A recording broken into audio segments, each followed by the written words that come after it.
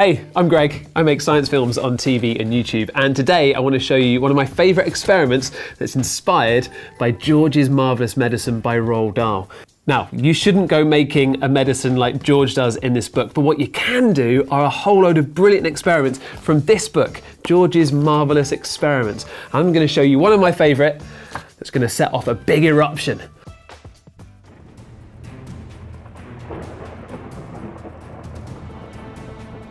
For this experiment, you will need a small plastic bottle, some modelling clay, a mixing bowl, white vinegar, red food colouring, bit of washing up liquid, some bicarbonate of soda, some kitchen roll or toilet tissue, and some elastic bands. Quick warning, this one, brilliantly, can get very, very messy. So I recommend either trying it outside or if you're doing it inside, use a tray and make sure there's nothing around that you don't want to get covered in volcanic gunge. First things first, we need to build the volcano. Take your lid off the bottle, pop it in the middle of that tray, get some modelling clay and start making it. But make sure you leave the top of the bottle uncovered. Okay, let's go.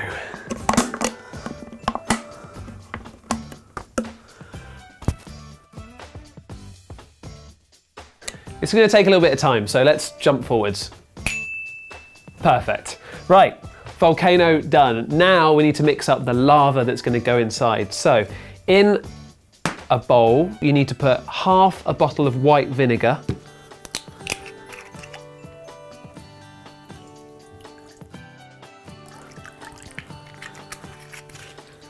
bit of food colouring, red, because lava's red. Yes. And this is important for later. Bit of washing up liquid. Give it all a stir. Okay, now that goes into the bottle. All right, now what we're going to put in that to start the eruption is some of the bicarbonate of soda. But first, you just need a bit of toilet tissue or kitchen roll. And peel it apart so you've got the thinnest piece you can possibly get. And then you want 2 or 3 tablespoons of bicarbonate of soda. If I can get into it, I'm in. 1, 2, 3, let's see what happens.